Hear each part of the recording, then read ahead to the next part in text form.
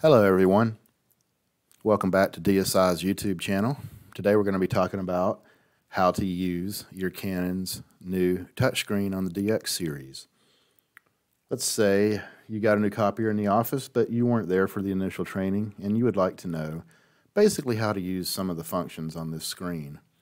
This is what we're going to take a look at today. So our layout that we send to our customers basically has the three main buttons: copy, fax, scan, and send. You can configure these to hold more buttons, but we find that simplicity is actually better in a lot of cases because these touchscreens do hold a lot of information. So what we're going to look at first is the copy screen. So let's select it, and you're going to see this.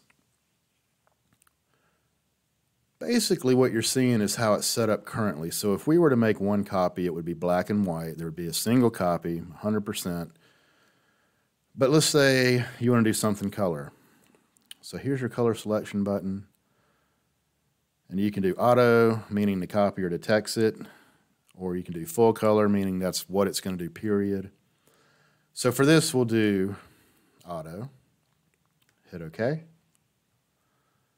Now we got color. Let's say we want to do 10 copies. So 1, 0, 10 copies. Let's say we want to make it two-sided.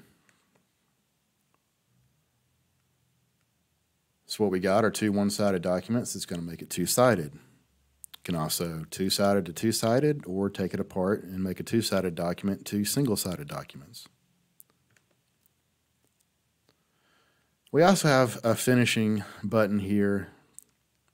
Basically, it's just collating. If your copier is equipped with a finisher, you will see more settings. But for the purposes of this video, this is just a very simple overview. If you hit clear, everything will return to normal as far as your copy count.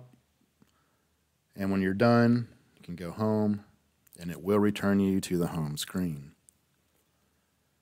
Scan and send. This is where we can do our scanning. So if you're scanning to a folder, scanning an email, something of that nature, this is where you'll be. Address book, that's going to be where your names will be. So for an example, if there's emails and phone numbers stored in your copier, you're going to see them populate right here. If you want to see only emails, you can hit that button. If you want to see only fax numbers, you can hit this button. All will have everything. So what you want to do, let's say you do want to scan something, you will put the document in the document feeder, make sure the copier recognizes it by the light that comes on. You would open this screen up and select one of the names here and hit OK. And then hit start. And as soon as you go through that process, your document will be scanned. Just going to go back home. And for those of you that are using fax, we do have fax options. Pretty simple layout. So if you want to dial the number,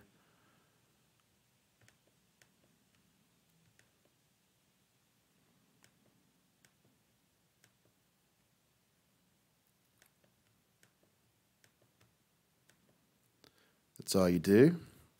And again, you would have your document you wish to fax loaded into the document feeder. Hit OK and hit start, and it will pull that document through and send it via fax for you. A couple of things we want to also note on this screen is, let's say you want to know what your toner levels are. So right here, where it says status monitor, let's hit that,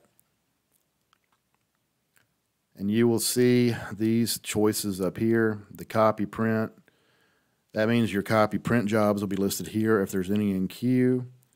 The same for send, receive in regards to scanning, but we're also looking at consumables, so you just hit that button and there you go. You're going to get your paper trays. This copier has 4. Your copier may have 2, but this will show you what's loaded in there. If it's right now, everything's letter paper. Here's your toner levels. So anytime you need to check that, you can just go here. Most of these modern copiers read these toner levels from the dealership, so they'll know when you're almost out of your toner.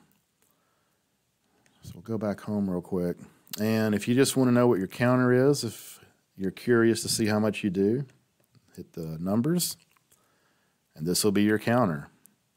You can also print this list. And that's a very, very simple introduction to the screen. There is much more to it. If you have any further questions, talk to your dealership and see if you can get some assistance on how to dive deeper into this screen, or we will have more videos coming out in the near future regarding extra things to do with this. Thank you so much for watching, and I hope you have a good day.